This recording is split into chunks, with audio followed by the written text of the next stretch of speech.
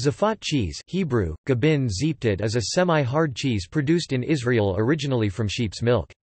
It was first produced by the Hamiri dairy in Safed Tzfat in Hebrew in 1840 and is still produced there by descendants of the original cheese makers.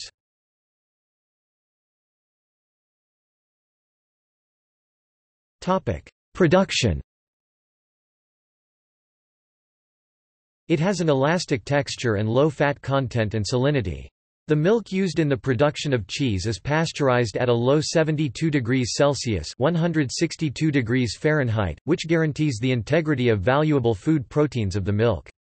Trimming is based largely on the action of enzymes contained in a special ferment and on calcium chloride rather than on the action of lactic acid. The fermentation is quick, about an hour.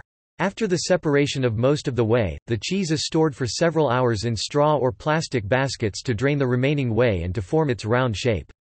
For the remainder of the draining time, the cheese is inverted several times to help the draining and to form the basket's pattern on all sides.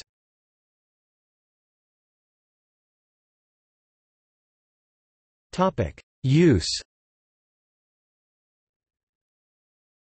Safed cheese is used in sambusak, burekas, salads, and as a topping for flatbread that are being baked in the oven with various spices and vegetables.